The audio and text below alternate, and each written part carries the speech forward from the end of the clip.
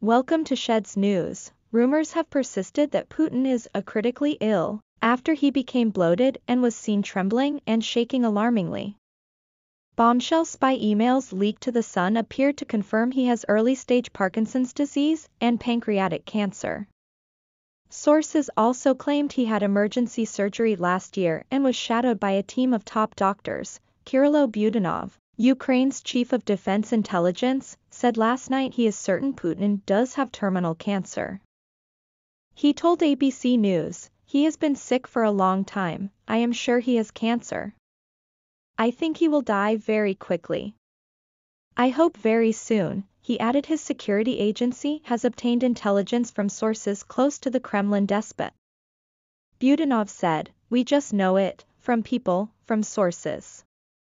He believes Putin will die soon but not before a humiliating final defeat in Ukraine, the spy chief said. This war must end before his death. We will win it in 2023. He also said there will be a change of power in Russia after the death of Putin, who has ruled for more than 2 decades. Budanov said, "We should not be afraid of its transformation, as it will benefit the whole world." However, others warned the future direction of the regime is far from certain. It depends on the outcome of a power struggle which has already begun in anticipation of Putin's exit, said Russian war analyst and former loyalist Igor Strelkov. The fight for the political Olympus has begun between the groupings that surround Putin, he said. He added battle to replace him is raging to the extent that even we can notice it. Strelkov, a former colonel in the FSB spy agency, was a key figure in Putin's annexation of Crimea and subjugation of the Donetsk region of Ukraine in 2014.